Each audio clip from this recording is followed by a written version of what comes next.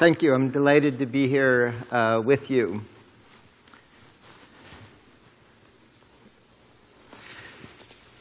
So, at the first TED Talk I did, I had a throwaway line that computer science was the worst thing to happen to computers or to science.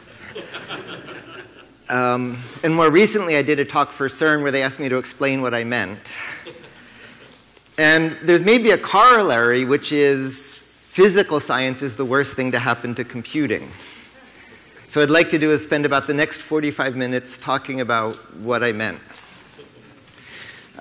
My colleague Seth Lloyd wrote this wonderful paper where he calculated the universe can do 10 to the 120 ops on 10 to the 90 bits of data. That's the computational capacity of the universe. Given those resources, to a computer scientist, this is what you do. You write a program. It gets compiled into an object code. That gets compiled into an executable, and that gets sent to a processor that processes that and computes. And if you're a computer scientist, there's this very finely refined taxonomy of models of computation. Each of these is a different computational model. So that's the canon of computer science. But it's kind of strange. Why do you change representation about 5 different times from the program down to the physics? If you go from the building I work in to the street to the city to the state to the country, there's a hierarchy, but you don't change the geometry of the map at each of those scales.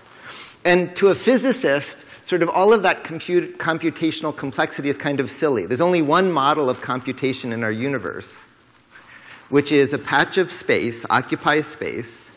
It takes time to transit. It can represent a state, and the states can interact. That's what the universe does. That really is the only model of computation. The rest is a fiction on top of that. And so we've ended up, if you've seen the movie Metropolis, it's sort of like computing frolics around in the garden, and physics down in the basement moves the levers to make it all work. And that's current practice today. So I started this program, the Center for Bits and Atoms, because I fundamentally could never tell the difference between computer science and physical science. I didn't understand that boundary. And so this was a program to work right at the boundary of digital and physical, where you didn't have to figure out what was on what side. And to give you a feeling, these are some of the students from the program.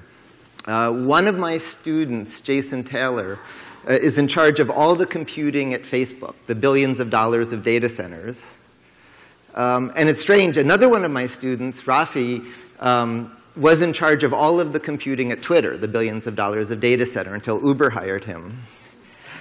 And it's really strange that, I don't run a large program, could run so many of the things in Silicon Valley. But the connection is, on the scale of Facebook, you can't pretend hardware and software are different. You have to think very deeply about how watts, dollars, and pounds map into information. You can't abstract it away as this is software and that's hardware. You really have to understand how all those resources come together in this much deeper way. So Rafi, who ran Twitter's computing, this is something I wrote with him and one of the internet architects. That was the first thing on the idea of an Internet of Things, just to give you a feeling for the work they did. Jason, who still runs Facebook's computing infrastructure, was part of a project where we did the first non-trivial quantum computations. This was the first implementation of Grover's algorithm to search in root n time, implemented with nuclear spin resonance in the very early days of quantum computing. Since then, these nuclear magnetic resonance techniques don't scale, but what scales is the techniques we developed for this for Hamiltonian engineering that are used now to make pulse sequences ever since. So Jason was working on that project. Another one of the students, Ben, his thesis turned into creating a semiconductor company that solves digital problems with chips that use analog device degrees of freedom. It's not analog computing, it's digital computing, but by using the analog device degrees of freedom to do digital logic, you can take a shortcut and go into the interior of the hypercube of a digital system and have all kinds of benefits in noise and speed and power. This was a student, Manu Prakash. This was a science paper where we showed how to do universal logic in microfluidics. So this is a one-bit memory latch using droplet-droplet interactions in Navier-Stokes equation to do digital logic. This is high-speed video slowed down of those junctions are logic gates. A single bit goes out to the left, 2 bits. The second one comes out to the right, where 1 bit can probe the other one. So these are bits that now transport mass as well as information. And so if you think about all of that universe and the richness of quantum degrees of freedom and these physical degrees of freedom, the prevailing programming model dates back to this. And this is a real historical accident. Von Neumann wrote a memo called the first draft of a report on the EDVAC. You've all probably heard of von Neumann's architecture. Von Neumann never wrote about von Neumann's architecture.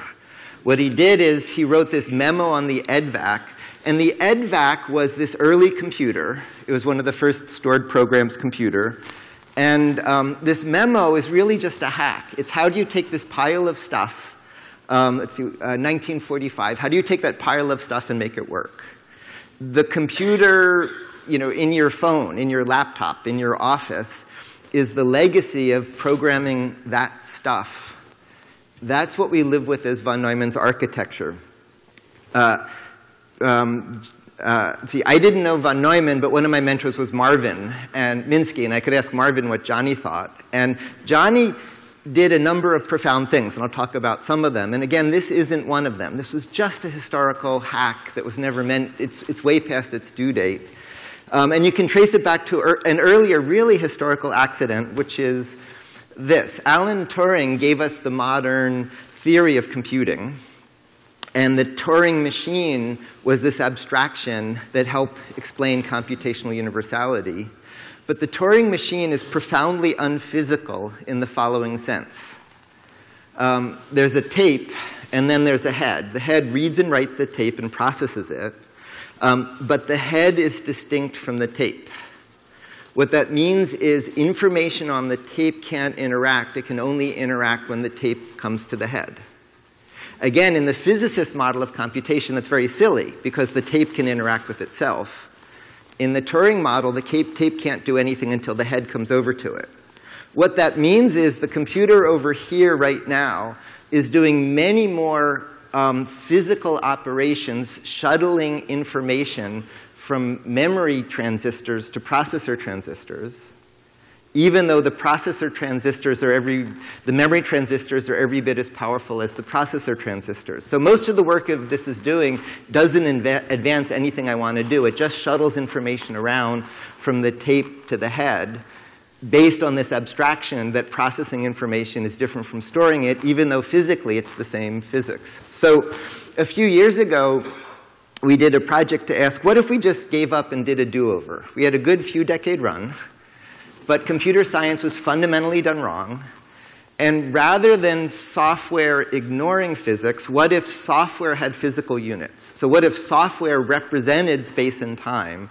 So it looked like zooming the Google map, not Metropolis. So we made, this has a lot of antecedents, but what we made is a synchronous computing model based on propagation of tokens, where the distance a token travels is proportional to the amount of information you store, which is proportional to the time to transit, which is proportional to the amount of work you can do on it. So those are all coupled like they are in the physics. And then what we implemented is the BLAS, the routines in high-performance computing, in this model where computation is geometry. So now this is a fly-through of the BLAS, now like the zoom of a Google map, where you can fly all the way down to a single device degree of freedom and all the way up to a program, but you don't go through all these contortions of the geometry. It respects physics at every level of description through that stack. And in many ways, we found once you make software look like hardware, a lot of what's hard about computing becomes easy. Things like thread synchronization and parallel programming and all of those things that are hard to do in the pretend world are actually really natural in the physical world, because that's kind of how the physical world works. So in turn, if you can represent computation not as lines of code, but as geometry, so software looks like physics, you can in turn address a bigger historical omission. So Claude Shannon wrote the best master's thesis ever. The date, I think, was 1930, 1940, early 40s. If you haven't read it, I recommend it. It's the best master's thesis ever, beautifully written, when he was at MIT. And in his master's thesis, he invents the modern notion of digital, showing universality of digital logic. And what he went on to do at Bell Labs was prove the first threshold theorem. So digital doesn't really mean 1 and 0. What digital means is I could speak to you as a waveform, like I'm doing now, or I could speak to you through a network as a code. If I send my voice to you as a code, what Shannon showed is for a linear increase in the physical resources representing the code, there's an exponential reduction in the error rate to decode it as long as the noise is below a threshold. If the noise is above a threshold, you're doomed. It diverges exponentially. If it's below it, it drops exponentially. Now, there's very few exponentials in engineering, and that's the big one. That exponential scaling is what lets you communicate reliably with an unreliable device. Phone calls got worse with distance. We now have the internet. So then later, at MIT, Vannevar Bush made the last great analog computer, a room full of gears and pulleys, and the computation got worse with time as it diverged. This is one of the things von Neumann did that is profound. What he showed is if you view a computation as a communication, apply Shannon to the computer, you can propagate the message through the computation and compute reliably with an unreliable device. And that's what lets you have 1 billion transistors in your Pentium, but the billionth one is as useful as the first one. And there's a really interesting physical history to that. Maxwell posited Maxwell's demon. Szilard reduced Maxwell's demon to to a case of a single molecule on either side of a partition. That introduced KT log 2 as the smallest unit of information. And then Shannon met and was aware of that lineage of Szilard's work in the birth of the bit of information. And in turn, Turing got to know Shannon through the war effort at the Institute for Advanced Studies. And so there's kind of this parallel history of the physics of computing through that story. So now, at that same time, around that same time, in 1952, MIT made the first computer manufacturing machine. This was an offshoot of the Whirlwind, which was the first real-time computer. And jet planes were just starting then, and it was hard to make the parts by hand. And so there was this epiphany that you could take the first real-time computer, and instead of processing information, you could have it turn the cranks of a machine to make a part that a two-handed machinist couldn't do. So that was the birth of computer-controlled manufacturing. But in a fundamental way, this doesn't fit. Because the information is in the computer, it's not in the material. And so it's a fundamentally analog manufacturing process. Once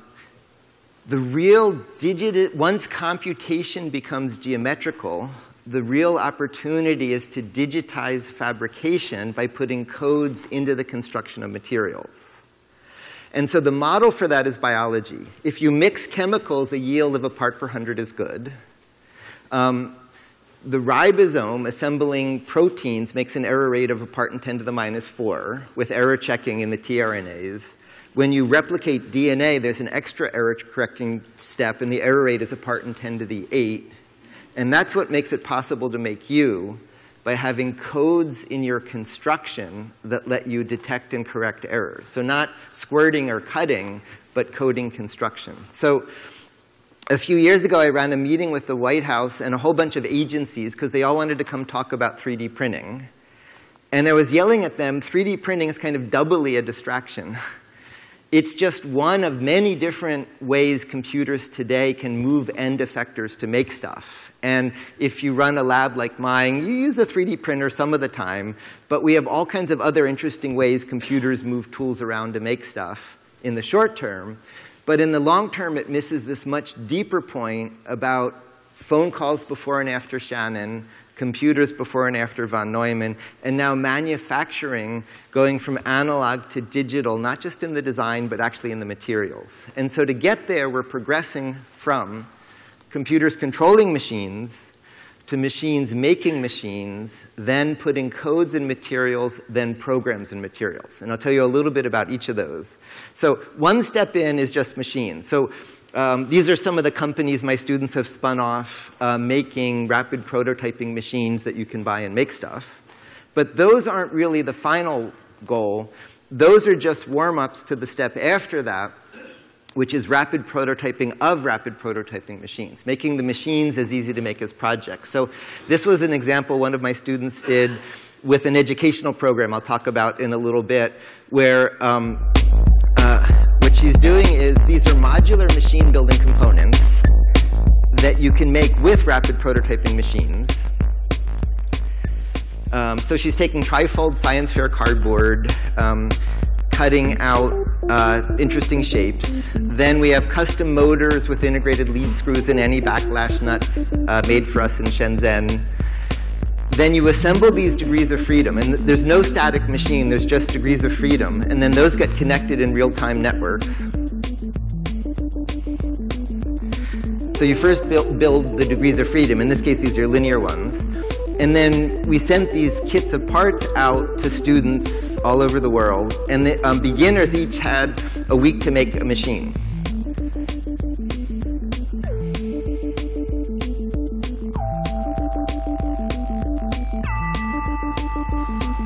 So here's a Korean calligraphy machine. This was in Mexico, a 3D scanner. Icelandic coffee stirrer, a Chinese light show, but this is now a multi-axis hot wire cutter. And so each of these, you learn about machine building, but much more than that, rather than using a rapid prototyping machine, you do rapid prototyping of the rapid prototyping machine. So the machine is as flexible as a project you do with the machine. Here's a lathe. So that's interesting. But those are still cutting or depositing. What comes after that is what we've come to call digital materials. So think of amino acids or Lego bricks. When a child plays with Lego, the tower is more accurate than the motor control of the child because the bricks are detecting and correcting errors. You don't need a ruler to place Lego because the geometry comes from the parts, not the child. You can join Lego bricks made out of dissimilar material. And when you're done, you don't put Lego in the trash, you take it apart and use it again. None of that applies to essentially any advanced manufacturing, but all of that applies to what Shannon and von Neumann taught us. Those are properties of coding construction. So we've been looking at how you digitize materials, and we're doing that on nanoscales with molecular assemblers, on microscales with microassemblers. On bigger scales, we showed we can set the world record for highest performance ultralight materials, not by having a tool the size of a jumbo jet to make a jumbo jet, by making little loops of carbon fiber and linking them, and then making robot insects that crawl around to build jumbo jets and space structures. And so I'll take you through one part of that space. This is scaling Lego down to nano Lego. So the scale bar on the upper right is 351 nanometers. So this is making nanometer scale Lego bricks that you assemble just like you assemble Lego, but now on nanoscales. And then here's a neat machine. This is one size bigger. This is a microassembler for building electronics. And so this is like the child playing with Lego. It has a feedstock of the micro Lego bricks that it places into three-dimensional structures. And the idea is with just conducting and insulating bricks, you can make PCBs, capacitors, inductors, interconnect. With one resistive brick, you can make any resistor value. DigiKey stocks 500,000 resistor types. I can make them with 3 parts.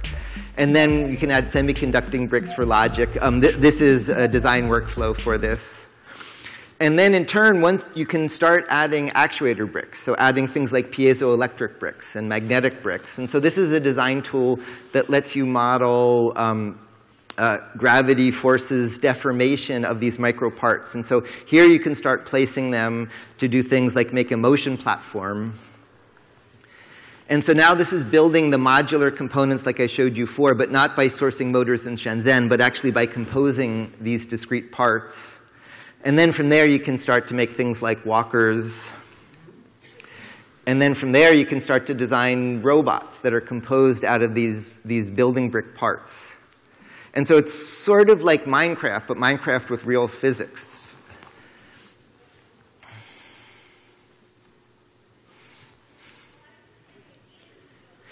And what we're up to here is, this is a first version of a design of an assembler that assembles assemblers out of the parts that it's assembling. And it turns out that recursion is essential because ribosomes can make an elephant, but ribosomes are slow. They add about 1 amino acid a second. But because ribosomes make ribosomes, you have exponentially many, tens of millions in a cell. And the reason biology does that is if you try to place more than one part at a time, it scales terribly because you become exponentially sensitive to relative misalignment of the parts you're placing. Instead, you scale by doing serial assembly, but having massively parallel serial assemblers. And so that's why it's essential to scale to make an assembler that places one part at a time, but design the assembler so the assembler can make itself out of the parts that it's assembling. And the way we're designing it, on the left, goes from these discrete material parts to building them into functional units, like an actuator, to building those into modules, like a walker, to building those into systems, like the assembler. And that should look familiar.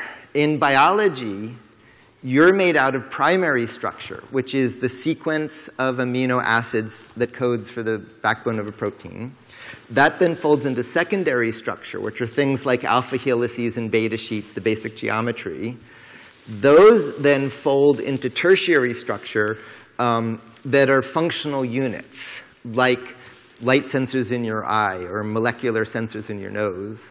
And then those are assembled into the quaternary structure, which is then like the systems in your eye that detect light or the motors that move your muscles.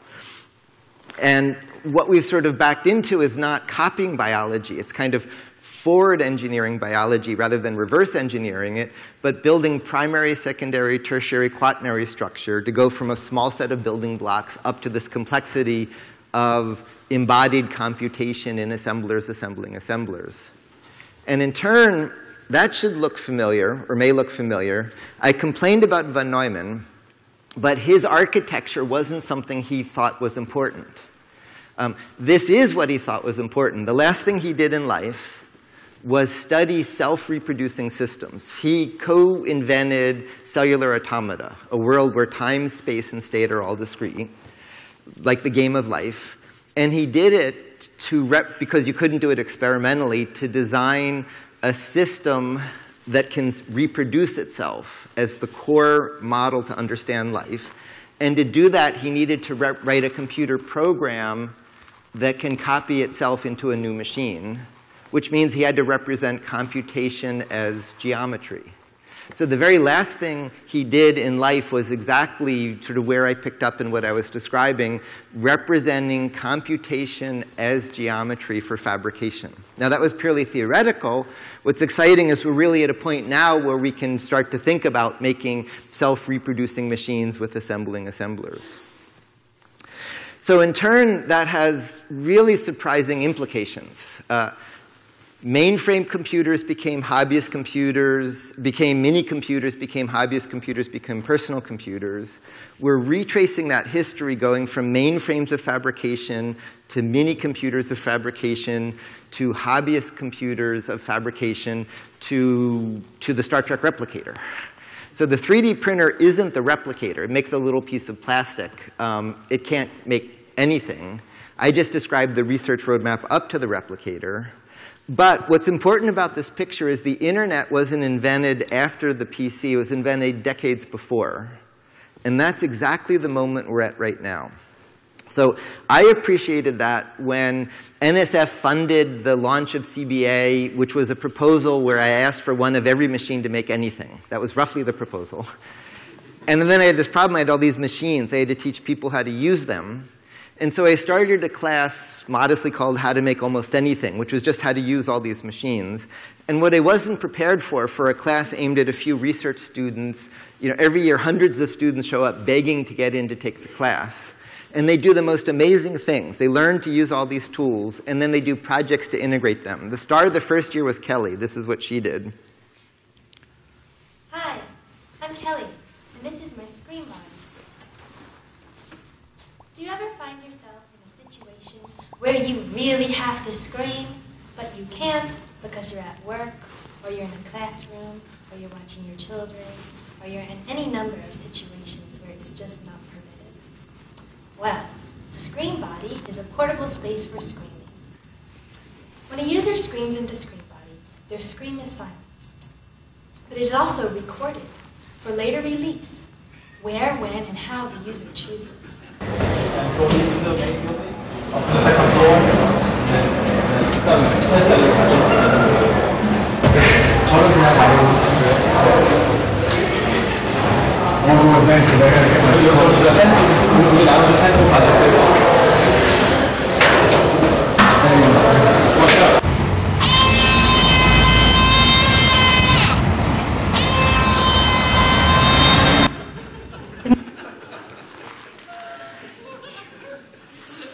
So MIT made the first transistorized computers, the TX series, that came from the Whirlwind. Those were commercialized as DEC PDPs. PDPs were used to create the internet. DEC is bankrupt. And the head of DEC famously said, nobody needs a computer in the home. DEC didn't survive. Computing became personal. What these students are really showing, this is a web browser for parrots. This is an alarm clock you wrestle with. This is a dress that defends personal space. What these students are showing is that the killer app of digital fabrication is personal fabrication. And so in turn, what that led to was, in the research I described, we use arrays of $1 million machines. Those are supported by a workshop with $100,000 machines to make the research parts. But within that, for things like the How to Make class, there's $10,000 machines we use. And so NSF approached us about doing outreach about all of this. And we made a deal with them. Rather than talking about what we're doing, we thought the tools were more interesting. So we put together community fab labs. So this is what a fab lab looks like today. It's about a $100,000 investment. It's about 2 tons. For $1,000, you can make a little machine. $10,000, you can make a really nice machine. This is an ensemble of, say, 10 of the $10,000 machines. Think of it as sort of the town library scale of technology. So it's 3D scanning and printing, small-scale precision machining, laser cutting, large format machining, surface mount rework, embedded programming, so technology to create technology. And so with that room, you can make all of this: boats, bicycles, furniture, consumer electronics, production tooling, short run. All of this isn't made in a factory or MIT. This is made in one of these community labs. And then an accident happened. These have been doubling for a decade. The doubling time is 1.5 years, and there's about 1,000 now. Our idea was we would set up one as an outreach project and go back to work, and they've been doubling ever since. And so this is a really interesting one of these fab labs in the network, working with at-risk youth in Detroit. This is one with the Cook Inlet Tribal Council working with Native Alaskans. This is one at the Protestant Catholic boundary in Northern Ireland, right at what people call the Peace Wall, euphemistically. This is one at the Israeli-Palestinian boundary in Israel. So transcending all of these boundaries with the tools to create. And so in turn, we had a problem. This was a Hans Christian who lives hours above the Arctic Circle, and we introduced him to the lab, and then this is a robot truck he designed. This is Chapiso in essentially a shanty town outside Pretoria in South Africa who was doing the work of my MIT classes. We had these people going just way ahead of local educational opportunity. And the usual answer is to tell them, you're smart, you have to leave now. You have to go away somewhere far away. And so around then, Seymour Papert came to me with a really interesting observation. I didn't early on know his history, but of course Seymour worked with Piaget, came to MIT to get access to the early PDPs so that kids could, so with Piaget, kids are scientists and they learn by experimenting, and we slowly train that out of them. Seymour wanted to give them access to computers to expand the ability to experiment. That then led to Alan Kay with Windows and Mice, and then Mitch Resnick with Lego Logo Mindstorms. But the very first version was a turtle, where the kid would program the turtle with a PDP. And Seymour told me he made this gesture where it was a thorn in his side that the kid could tell the turtle how to move, but what he really wanted was the kid to create the turtle. Not to move the turtle, but to create the turtle. And viewed that way, these fab labs that for me were just an accident from an outreach on this research of digitizing fabrication kind of exactly line up in his roadmap as kind of the next point in that series.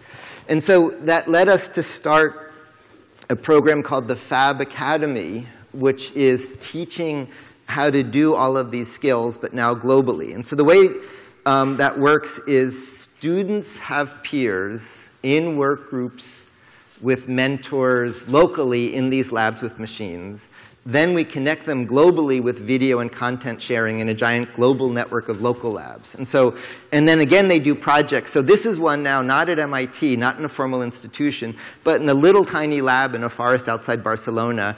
And this was one student's project for the class. He wanted to do aquaponics. And so, on day one, this is his skills. Here's his sketch. Then he's starting to learn CAD tools, and so here's a better design. Then he's doing rapid prototyping to make a little model. Then he's doing large format machining to make a big model. Then he's doing the liquid handling.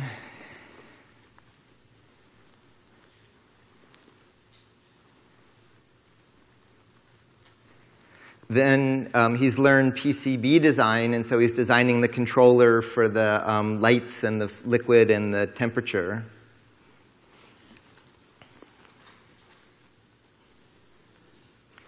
And around week 16, he's eating food grown in the aquaponics system. And he's been through a couple generations of producing food with his project, and now here's the whole system where it's additive and subtractive and 2D and 3D and form, function, all coming together in his homework assignment to make this aquaponics system.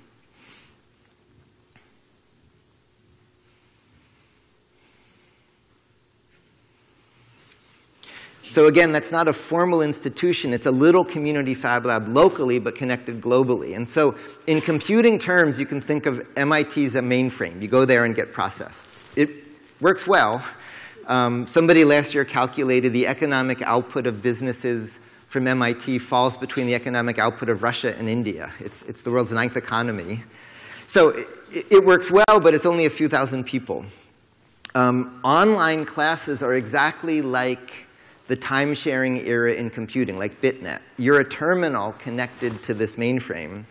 The way the Fab Academy is working is exactly like the internet. The internet beat BitNet because what it does is determined by what you connect to the network, not the construction of the network, and you grow at the edges. And so MOOCs, you change at the center. The Fab Academy is working as an educational network. It's not do-it-yourself. It's curated, mentored, but it's distributed in just the way the internet is distributed. It's growing. George Church, my colleague at Harvard, is now teaching a second class using this network to use a fab lab to make a bio lab and then teach biotechnology. So this is how to grow almost anything. And this is a program I did with Michael Crow, the very interesting president of Arizona State University, on the question of are universities obsolete? And my answer would be 50%. Not 50% of universities where some are 0 and some are 100%, but half of each university is obsolete in the sense that At the same time I created 1,000 fab labs at MIT, I helped create a building that took 10 years to plan and $100 million and fits a few hundred people. And so then you have to ask, are what those people doing worth that cost structure? Or can you do it in this much more scalable, distributed way? And I'd say about half of what's done at MIT really justifies that cost structure. The machines are so expensive or the people are so scarce that it really makes sense. But about half of it doesn't justify that cost structure. And the point is not do it yourself, but the point is networks, to do it in this much more distributed way. And so the lab in Barcelona, if you look at once a year, all these labs meet. A couple years ago, we did it in Barcelona. Each of those flags you see is a new lab being set up in Barcelona. And the background to that is this is, at the time, the mayor of Barcelona. They have great design sense and 50% youth unemployment. A whole generation can't leave home and work. So rather than trying to get jobs to get money so you can then buy things that come in on containers and ships in the harbor and then send trash out in trash trucks to the dump, what they're doing is they're filling the city with tools for digital fabrication, not primarily as a business, but as infrastructure. In the same way the city provides clean water and electricity, it's now providing the means to fabricate as part of the infrastructure of the city. And what the mayor is doing is starting a 40-year countdown to urban self-sufficiency, to the idea that it's not protectionism. The bits come and go freely. It's globally connected for knowledge, but the atoms stay. Energy, food, consumer electronics, all that sort of stuff is sustainably produced locally in the city. Things like that led to this. This is a mobile fab lab. And this was an event where we set it up literally outside the Oval Office. If you have a White House badge, you're not allowed to be outside the window of the Oval Office, but we brought in big lasers and large format tools. And so White House security was going crazy. Obama loved it, though. The surface story was celebrating maker stuff, but the subtext is much more profound. The maker movement is full of really bad engineering and lacks mentoring for how to go from easy to hard. And what's really going on here is, in the same way PCs killed off mini computers, this isn't just play, it's not just outreach. The new jobs aren't coming back to the old factories. It's really creating new ways to work. So things like that then led Bill Foster to write this very interesting bill. I'm United States Congressman Bill Foster, and I'm one of the few members of the United States House of Representatives who was a scientist before entering politics. So I often tell people that I represent about 1/3 of the strategic reserve of physicists in Congress. But when I came into work each day in physics, my first stop often wasn't to my office computer or some meeting, but to the laboratory machine shop to check on the progress of some parts that I designed for an experiment or for part of an accelerator. So I believe I can safely say that I'm the only member of the United States Congress that knows how to program numerically controlled machine tools. I'm proud to announce that I recently introduced legislation in the United States House of Representatives which supports the goals and mission of the National Fab Lab Network as in the best interests of our people and the best interests of promoting the goals of greater science and technical education, greater access to research and production tools, and empowerment of individuals to understand and use technology to improve their lives. You can think of the NFLN as a new kind of national lab in the United States that's a cloud laboratory, a national network of connected local labs. I've been lucky to have the chance to visit Neil and see the progenitor. So this is written not as an appropriation, but chartering it as in the national interest as a public-private partnership. And there have been some initial commitments, like Chevron made a $10 million commitment to set up these labs as a vehicle where funding can come in to support these locally. If you're interested, he's collecting co-sponsors for the bill to try to take money in a lot of different areas and use this as a way to create a national network of these local labs as part of our national infrastructure. I'm United States.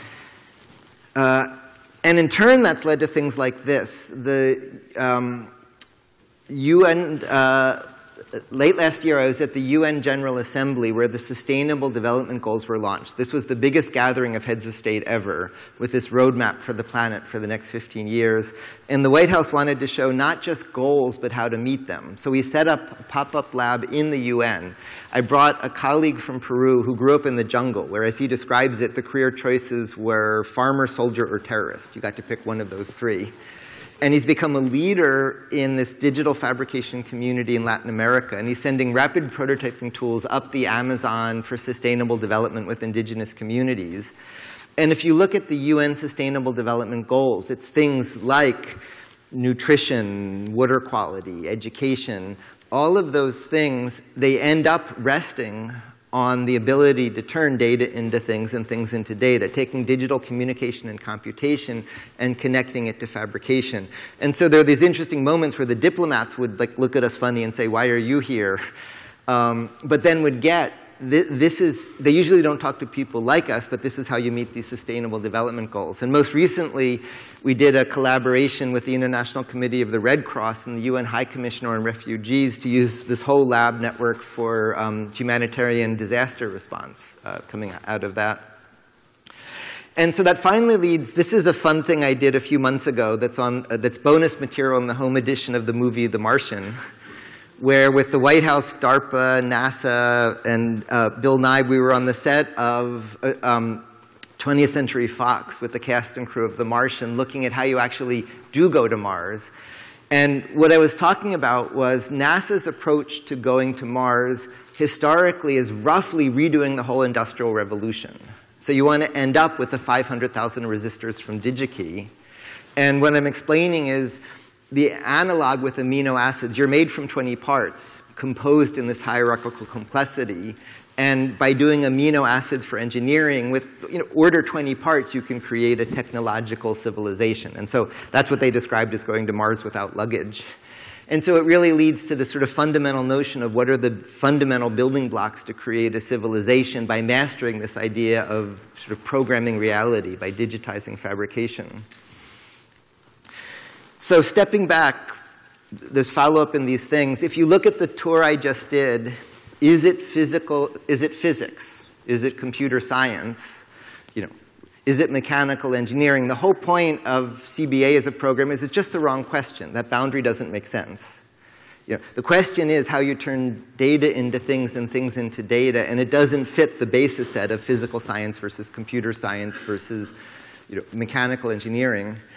But in turn, MIT is built on scarcity. You assume books are scarce, tools are scarce, space is scarce, people are scarce. If anybody can make anything anywhere, and you connect digital communication so we can talk at a distance, with digital computing so we can share information, with digital fabrication, you can essentially bring the campus to the student, not the student to the campus. Not in isolation by yourself. We found it's essential to have communities, but you can create these local communities and then connect them globally. And in turn, in those places, you can learn, you can create businesses, you can play, you can make art. And so is it a school? Is it a business? Is it a social program? Again, that's the wrong question. If anybody can make anything anywhere, it fundamentally challenges how we live, learn, work, and play. So thank you, and I'll be happy to take questions.